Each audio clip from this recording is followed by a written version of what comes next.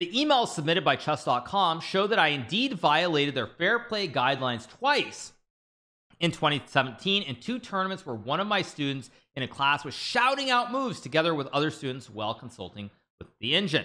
I realized that the accusations in 2017 had some truth to them a few months later, only after I caught the student in question cheating.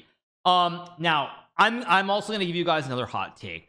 I do not believe this for a second that Delugi only realized this a few months later. I can tell you that if let's just say tomorrow let's just say I do a meet and greet and I decide, you know what, I'm gonna play a match with like 20 kids, you know, let's say there are a bunch of kids who come to the event, and tomorrow's Title Tuesday even, so it's even better. So as an example, tomorrow's Title Tuesday, I decide tonight, you know what, I'm gonna go drive to St. Petersburg over on the other coast of Florida. I'm gonna go to the chess club. I'm gonna have like 20 kids or 20 fans, doesn't matter, kids, adults, whatever. They're allowed to sit, they're allowed to watch me, cheer me on, and you know, if they have some suggestion, they can give me a suggestion. And I guarantee you that within, maybe not the first move, but within probably 3 or 4 moves, I would start to realize that something is wrong. So I actually think this is complete nonsense when he says he only realized a few months later, because Delugi is a very strong grandmaster. He's also good enough to know when these are moves that are not normal.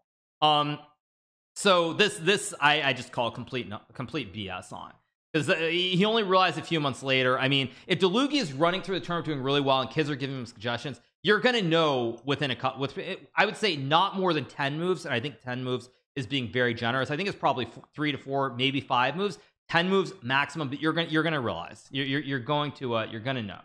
All right. In 2 turns where one of my students in a class was shouting over the moves together with other students while consulting the engine. Oh right, sorry, let me, it's only one more sentence to reread. I realized that the accusations in 2017 had some truth to them only a few months later, only after I caught the student in question cheating. As soon as this happened, I immediately reached out to Danny Wrench and admitted to the breach of fair play guidelines that I didn't know I had committed until that moment. Okay. Okay. As I said, it's very hard for me to believe that, but let's keep going. I admitted that this was a violation, though the recent videos of Magnus Carlsen receiving advice from one of the top British players, David Howell, to beat a major competitor in a money tournament on LeechChess.org seems to be a larger violation. As he willingly played the move which won the game on the spot. Okay, this is I mean, this is stretching a little bit. This is really stretching. It can be seen clearly in the video that Magnus didn't take this too seriously, admitted that he was cheating on the spot.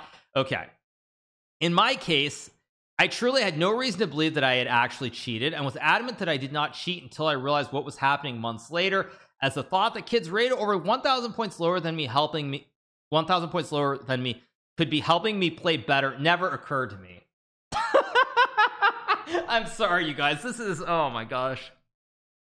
I'm sorry. This is ridiculous. This is absolutely ridiculous. I mean, it's just ridiculous. Delugi is a very strong grandmaster. Saying that kids who are like 1,600 up to maybe like 1,900 are giving you moves and you don't realize when you're playing the game, like, I'm sorry. He's been playing chess for his whole life, just like I have and so many others have. This is completely ridiculous. This is complete nonsense. It just is.